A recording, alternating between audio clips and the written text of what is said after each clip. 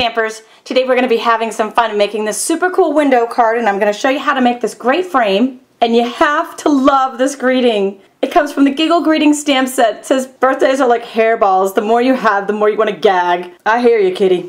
Ain't that the truth? This comes from the Giggle Greetings stamp set. Look how fun this set is. I love this dog chasing his tail. It says, you did it, now go chase your dream. Or your tail, or whatever. It's so funny. I also wanted to take a minute to say thank you for all of your kind notes, for subscribing to my YouTube channel, for all of your comments, your emails. You guys rock totally, and I live to inspire you. And be sure to stay tuned to the end of this video. I'm going to show you a sneak peek of what's coming up next, and you are not going to want to miss it. Let's get started.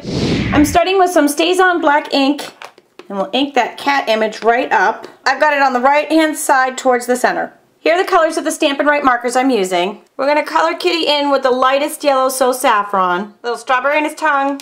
Now with the crushed curry, it's a few shades darker than the saffron, so it's just going to add some highlighting. And I'm kind of scribbling, not really drawing straight lines with that.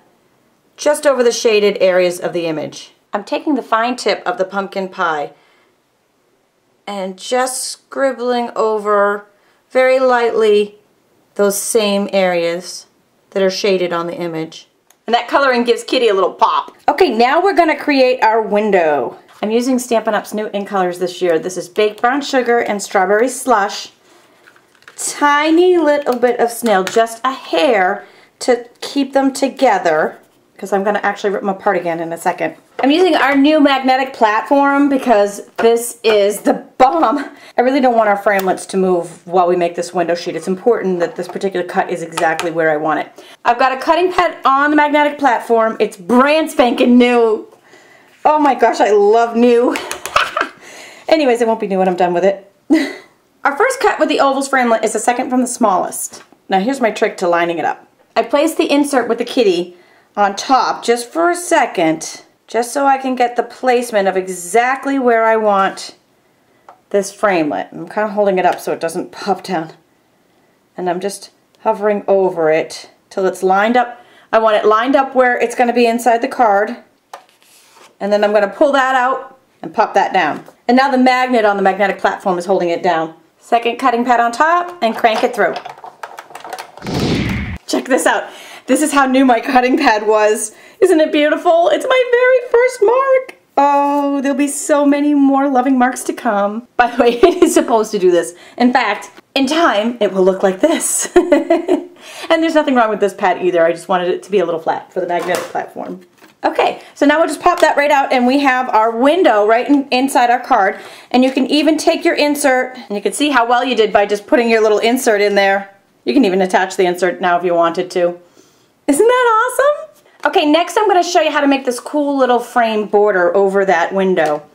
So using the same oval that we cut the window, second to largest, third to largest, line one up exactly in the center of the other, and run it through the Big Shot in between two cutting pads. And then once we pull those apart, there's our frame. All right, remember we only attached that with a tiny little bit of snail. I'm taking it apart now. Now we're using the Alphabet Press Impressions folder. Going back to the regular multi-purpose platform that comes with the Big Shot. Gonna place our top panel right inside, sandwich between two cutting pads, and crank her through. Check this out. Love, love, love this texture. Oh, it's awesome. Now we can go ahead and really stick this down with some snail. And then you can attach the frame right over the window using either snail or mini glue dots. And then here's another fun product, and I'm just gonna wrap it right through this little window. This is new ruffled, and it's elastic ribbon from Stampin' Up and the Baked Brown Sugar. Oh, yummy. And I'm just gonna tie that in a little knot. Okay, one more yummy embellishment.